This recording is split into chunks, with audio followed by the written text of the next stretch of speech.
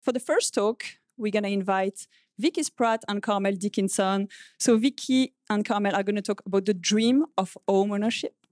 Vicky Spratt is a journalist and she's the author of Tenants, and her 2016 campaign, Make Renting Fair, led to letting fees in England and Wales being banned. And she's going to be interviewed by Carmel Dickinson. She's heading our partnerships at Vestpod, but she's a financial feminist, and she's also empowering female women entrepreneurs making more money with their businesses. So that's going to be the first talk. And then we're going to have a talk about challenging our consumerist culture to better our planet, so all about consumerism. And we're going to invite Aja Barber. She's a writer and fashion consultant, holding those in power to account by campaigning for sustainable, inclusive fashion industry. And then she's going to be interviewed by Meera Kumar. Meera is our podcast editor, so you're going to see most of the Vestpod team on stage today, which is pretty cool. She's a freelance editor, producer, and presenter, and she created shows for Sony, the BBC, lots of different amazing companies, and she recently won a British Podcast Award. Carmel and Vicky, all yours. Hi, everyone. God, it's exciting.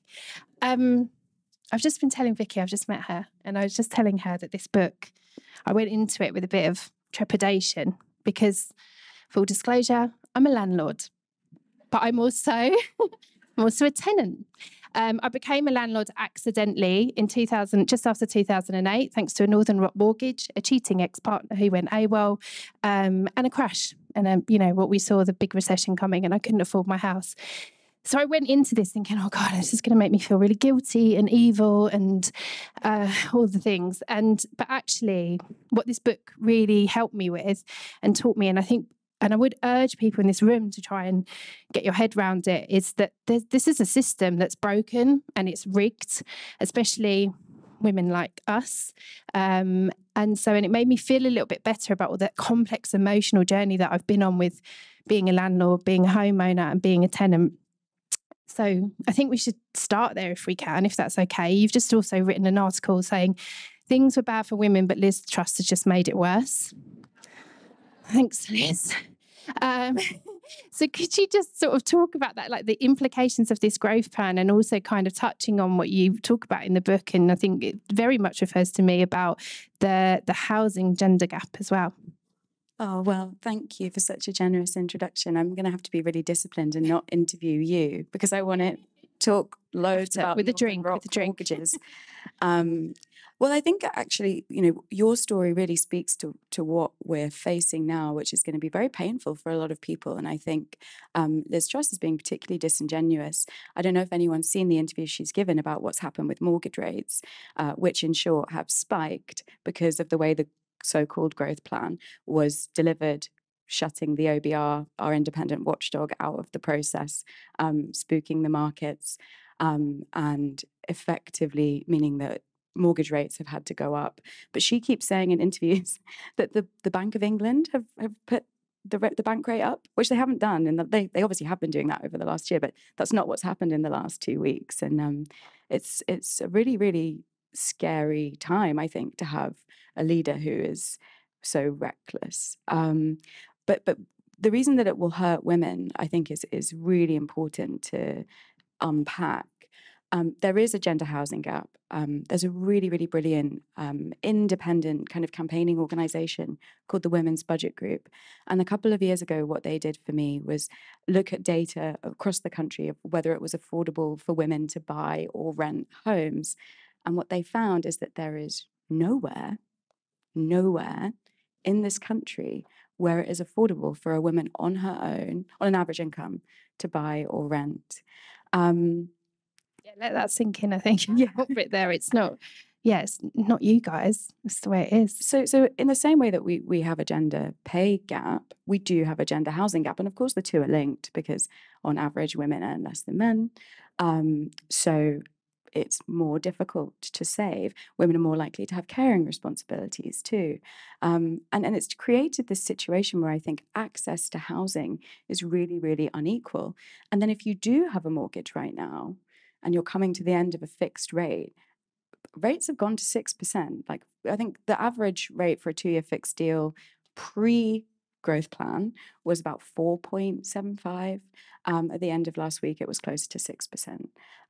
If you're remortgaging and you're a woman on your own, that's going to be a big jump. I just remortgaged, and luckily before all of this kicked off. But I mean, that was just pure fluke. It could have been a few weeks later, and I genuinely don't know if I'd be able to meet my monthly repayments.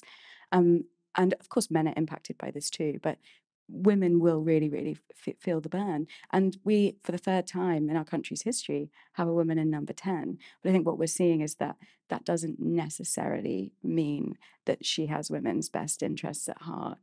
And I think for anyone who rents, what's happening with mortgage rates is also going to be impactful, because what I'm hearing is that landlords, not all landlords are evil, and I was going to do an evil laugh then, but I won't. But and this is also understandable, right? Landlords are really worried too, because many of them, like yourself, are in situations where they actually don't have that much give in their budgets. So they're passing on costs to their tenants. I've interviewed people in the last few weeks who've had 30 or 40% rent hikes, but people's wages aren't going up at the same rate. Yeah, writing Tenants was kind of the product of like 5 years of work traveling around the country, interviewing people about the housing crisis. And I thought, okay, yeah, things can't possibly get much harder for people. And I genuinely now don't really know what to say when I'm interviewing people and hearing about their rent hikes, because what can you do? You either pay it or you leave. Rents are soaring. House prices have also been going up and up and up in recent years. And I think, we talk a lot about the cost of living crisis, and we're focusing quite rightly on the pinch points of energy bills, your food shop. But housing costs are so out of control as well. Yeah, I mean, I was saying to you out there, obviously my mortgage on my house has gone up, and I don't want to put my tenants' rent up, and ultimately next year I am selling that house, and that has been my, that will be the equity for my home, for my first. Well, it's not my first home; it's my second home. But in a weird way, I do see this as my first home. But yeah, and it's like looking at my budget, can I cover that deficit? So I think that I think it's important that we don't want to be too negative. This is a positive impact moment. But so what can people do in the room? Obviously, that's quite scary stuff to hear. Like what sort of, I know you don't give financial advice. There's some financial advisors here. But what kind of resources and where can people kind of go to make themselves just feel a little bit more informed about what's happening and what they possibly can do? Yeah, and I think it is important to say as well. Like I think we're living through a really sort of game changing historical moment, and it is very serious, and it's going to be really challenging for a lot of people. But even seeing it every day as a journalist and leaving London, meeting people in really difficult situations, what I would say, and I hope this comes across in Tenants, I think it does, is I actually remain incredibly hopeful. And you even talk about like love in terms of like planning and stuff. It's really nice to hear that emotion added to it. Yeah, I mean, we probably don't have time to get into it today, but I'm really glad you picked up on that, because I think there is this philosophical idea about the importance of love in politics and compassion. And I think we probably could do with some of that right now. But that's what I see, like the other week I was in the Lake District doing a story about the problem with second home ownership there. Again, you're not evil if you have a second home. But of course, there is an impact on a community when its housing stock is being taken out of the market by people who don't live there all the time. And I met this lady called Anne, who's 80 years old. And in her community, she has been working to make sure there's still affordable housing for people who work and live in the Lake District. She's been doing that her whole life. And I think I meet people. I'm so, one of the best things about my job is to meet people like her who are just taking the situation into their own hands and doing something about it. And I think we all have the capacity to do something about it, even when things feel incredibly hopeless. And that might look different for everybody, but there is always something you can do in your community or someone you can help. So that would be the first thing that I would say. Like, I just want to spend all my time with Anne now. She's incredibly inspo. But if you're a renter and your landlord is trying to put your rent up, you actually can negotiate and you can resist that and you can push back. You don't just have to accept it. The housing charity Shelter has really, really great resources and template letters on their website. So I would direct people there. The mortgages stuff is obviously far more complicated. And as a journalist, I definitely cannot give anybody advice about what to do with their money. But I would speak to a mortgage broker like ASAP if you're in that situation, because I think rates probably will go a bit higher. And what's going to happen with house prices is also not necessarily straightforward. And I think getting ahead of it and speaking to an expert is the best thing you can do. And write to your MP. That's the last thing I'll say. It's so obvious that I think it almost gets forgotten. But like, we live in a democracy, and I used to work in an MP's office, and they get so many letters, and somebody in that office reads all of them. All of the emails get read, everything gets responded to. And I do think it makes a difference, because if an issue comes up enough, they will realise that it's hurting their constituents and they will raise it. And actually what we've seen with the Conservative Party in the last week is that, people do challenge their Prime Minister if they think they're going to lose their seats. So that is another lever that we have that I think people often forget exists. I think this is the time now really to start getting political and actually doing something. I mean, I think I'm quite political, but that's just kind of me ranting in front of the television or on Twitter. But now I feel like reading this and a lot more of other stuff, I really feel like I want to get involved. And then so what's the next, in 2 minutes, but have you got a next? I feel like you need to write another chapter to this now, considering everything that's going on. Is that where you're keeping going on because this must have been an incredible journey. So what's next for you? Funny you should say that. I'm writing, so the paperback of Tenants will be out in March. I'm writing a chapter on everything that's happened in the last sort of month or so, which will almost definitely be out of date by March.